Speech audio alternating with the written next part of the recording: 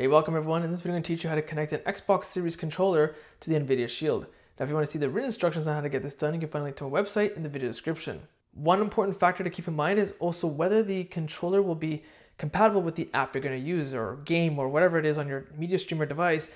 Did the app developer make it compatible with the Xbox Series controller? In addition to that, even if it does work with the app, you have to consider that will the button mapping be correct? So just something to be very cautious and mindful about. So with that said, let's continue on with how to get this set up. So first what I'm going to do is get the controller into pairing mode, which is super easy. You're going to press and hold the Xbox button on the controller to power it on. And when you power on the controller, if your console turns on like it does for me, that's okay. Just walk over to your console and press and hold the Xbox button for a few seconds. The power light will kind of fade a couple times and eventually the console will turn off completely.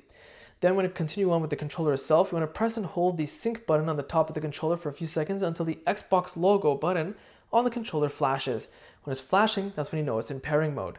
Okay, so jumping over to Nvidia Shield, what I'm going to do is navigate to the very top right corner, which is a kind of the cog icon for the system settings menu. Then go down to remotes and accessories. And then you'll see there's a few options. One is add an accessory. One is add Bluetooth accessories a little bit further down, which is this one here. This is only for experiencing issues, but we'll stick with the regular add accessory. It still has a Bluetooth icon. This is the one you're going to want to stick with. Eventually, it's going to pop up and say Xbox wireless controller. Obviously, you want to go ahead and select that. And that's it, I got it paired. So in my experience, it did fail the first time. All to do is retry, and the second time it works just fine.